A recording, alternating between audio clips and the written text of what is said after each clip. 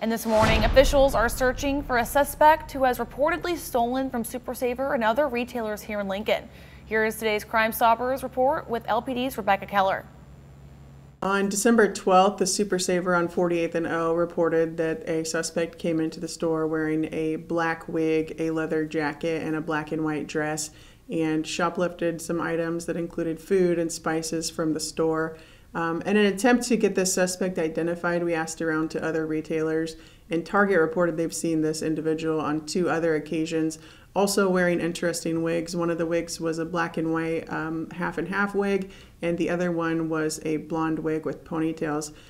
They reported that individual was seen driving a small white delivery style van, so we're asking the community if anybody recognizes this individual to please leave us a tip. On March 10th, around 4 o'clock in the morning in the area of 35th and Cornhusker, a white Chevy Silverado was captured on camera hitting a car and driving off.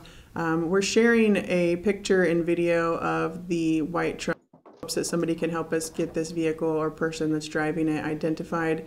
The truck has a unique bed rack on the back, and it also is going to have some new damage to the passenger side back corner of the truck bed. So we're asking folks if anybody knows anything about this case to please leave us a tip.